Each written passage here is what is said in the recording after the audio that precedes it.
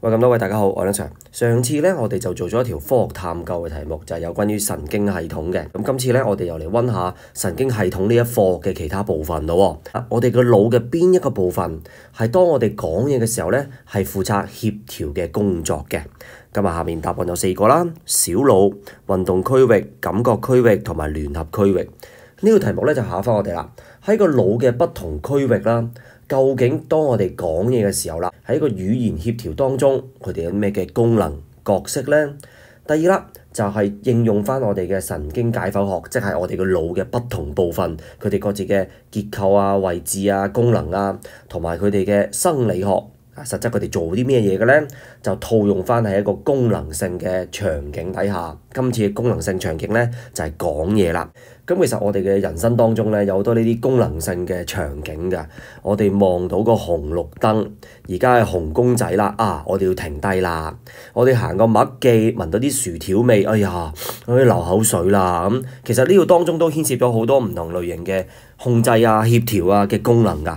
咁而家啦，我哋逐一擊破咯。第一，小腦當然係關事㗎啦。咁因為小腦咧，睇翻書本咯，就係負責去協調肌肉嘅運動。咁可能你會問啦，喂，唔係喎，梁 Sir，書本嗰度寫咧係 for 乜嘢啊？去保持身體平衡嘅喎。當我哋喐緊嘅時候，留意下啦，呢個咧其實只係一個例子嚟嘅啫。對於我哋要做一個動作，而呢個動作係牽涉咗幾款肌肉一齊做嘢嘅話咧，我哋就一定要協調㗎啦。因為當 A 肌肉做嘢嘅時候，B 肌肉要做咩咧？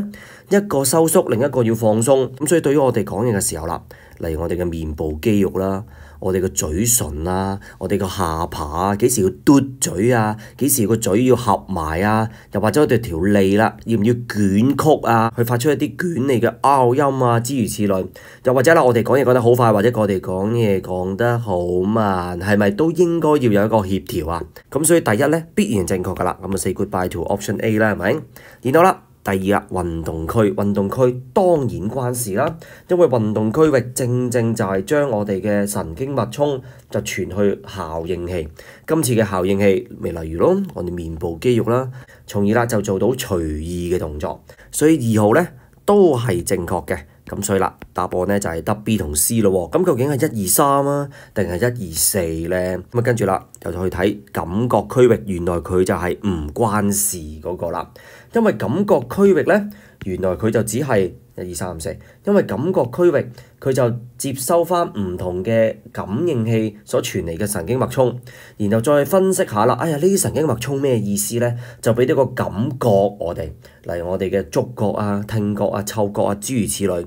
咁同我哋真係而家做緊嘢、講緊嘢呢啲咁嘅 movement response 咧，就冇一個直接嘅關係嘅。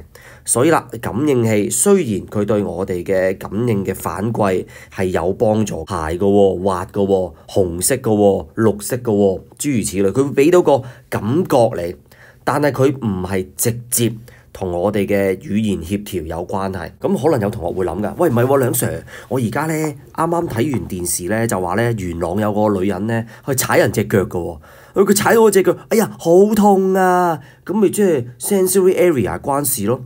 但係其實你冇俾佢踩隻腳，你都可以無啦啦講㗎，哎呀好痛啊！啱唔啱？咁對於你要講嘢呢個情況，其實呢個感覺係咪真係一件咁直接嘅事咧？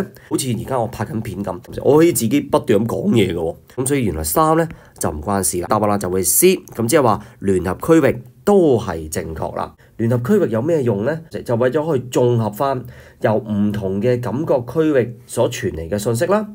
將佢扣連上我哋嘅過往嘅經歷啦，從而個腦咧就能夠去做決定啦。將神經脈衝傳去運動區域。咁而家拍緊片啊，最基本當然啦，我隻眼咧係望緊啲文字嘅的確咧，我係綜合緊咧一啲感覺區域嘅東西啦，啲筆記嘅部分啊，扣連翻啲過往嘅經歷啊，然後我個腦就做決定啦。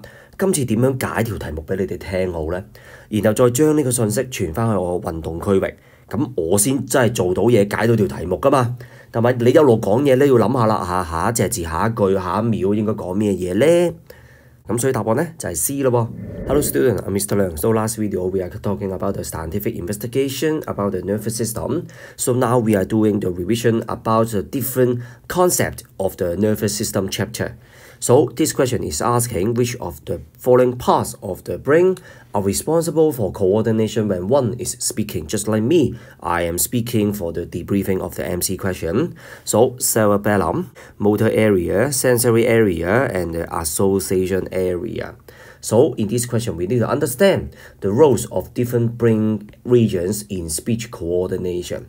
And we need to apply the knowledge of neuroanatomy. It means different parts of the brain, of the nervous system, and the physiology to the functional scenarios. So in our daily life, there are different types of functional scenario, not just for speaking, but also when we are walking on the street and then we see the traffic light and it's red light, so we need to stop. So how can you know that you need to stop? Okay, that is also a kind of functional scenario. So we take a look at the options one by one. Cerebellum, it is involved. Because for the cerebellum, we know that it coordinates the muscle movements. But you may ask that, oh no, Mr. Lam. For the textbook, it says that cerebellum coordinate muscle movement for maintaining body balance when we move. Actually, it's just one of the examples. So when we are doing some action, some movement, which involve different types of muscles. So different muscles, they need coordination among them. For example, when we are speaking, we need the facial muscles, our lips, our cheek, okay, different parts of our facial muscle to help our mouth to move properly, and also the tongue. For example, when we are pronounce the word area, so for the area, we have the R here, right? So our tongue need to do some rolling. When we are saying this word, so our mouth need to close.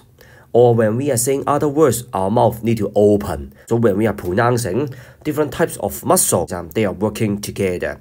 So we need a coordination among them. So we can say goodbye to option A.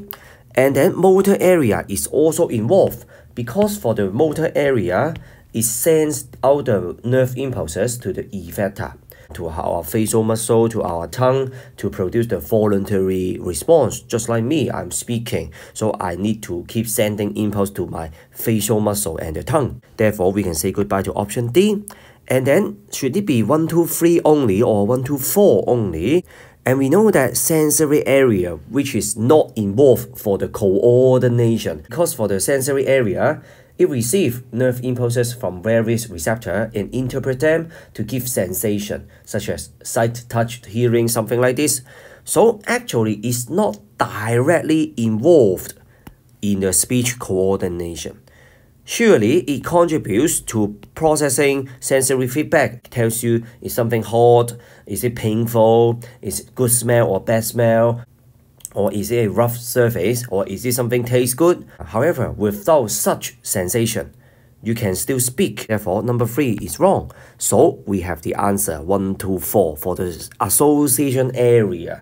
It integrates information from different sensory areas and relate information to past experience. And then our brain can make decisions and send nerve impulses to motor areas to give a response. Just like now, I'm looking at the iPad, then reading the words of this question. Yes, I really gather different information, integrate them from different sensory areas, and then I really relay them to my past experience. How can I present this question to you for the debriefing? And then my brain make decision and then send the nerve impulse to my motor area, and then let me to speak fluently and for the whole sentence to explain the whole question. Therefore, association area is also involved, and the answer is option C.